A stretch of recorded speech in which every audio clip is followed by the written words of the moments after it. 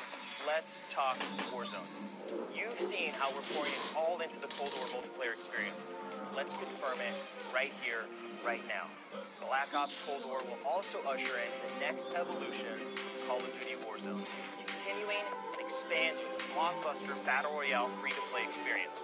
It'll be a true evolution, with Warzone not merely picking up where the Modern Warfare climax left off narratively, but also interweaving the themes, locations, weapons, and vehicles of Black Ops Cold War right into the action. Cold War and Warzone will also share post-launch content from a narrative standpoint across both the Battle Pass system and item shop content.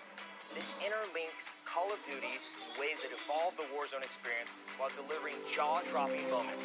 So yeah, you can expect some surprises along the way. One surprise we're avoiding is the feeling of starting over. It's important to us that you can still use your characters, weapons, and progression-related items, which is why investment and progress in Cold War is reflected in Warzone.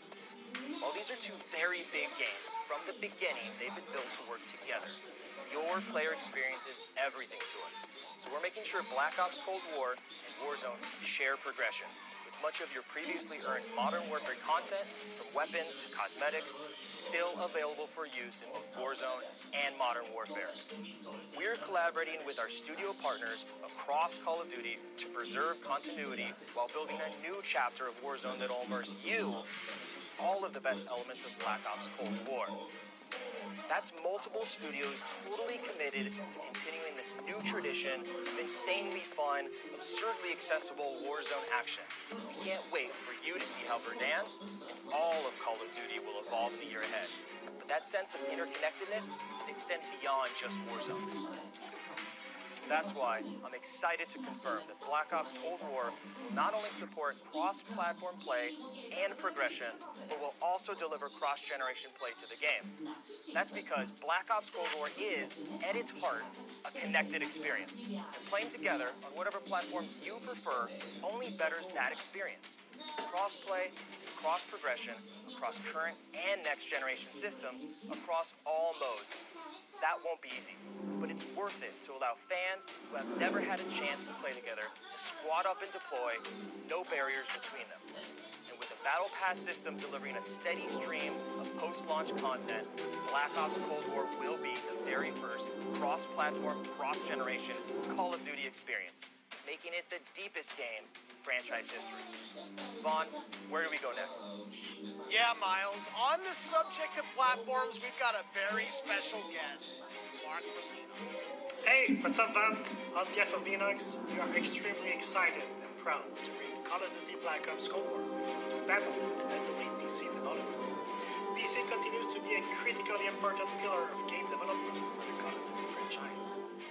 In addition to the major improvements we have made to Call of Duty PC specs, including on-cap frame rates, high refresh rate support, and customized field of view, we're always looking for ways to improve features and customizable settings.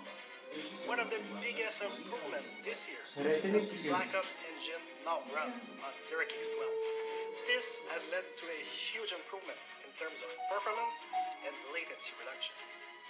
For players who prioritize immersive gameplay, we have a great partnership with NVIDIA, ray tracing techniques, performant accelerating deep learning supersampling or DLSS, and RayFX latency optimization technology. We will implement ray trace shadows and ambient occlusion to improve the quality of light shadow and sunlight shadow. This improves surface and contact detail and fixes problems associated with traditional shadow mapping techniques like aliasing, freckling, and disconnected shadows. Also, we will be implementing AI-powered DLSS, so players will be able to increase their frame rate while maintaining the visual quality of the game. For players looking for better responsiveness, we've integrated the Reflex low latency technology to lower system latency. This combines both GPU and game optimization. We're also happy to announce that Reflex will be coming to Call of Duty Warzone in the future. We have so much more to talk about, but right now I would like to hand it back to David Van Der.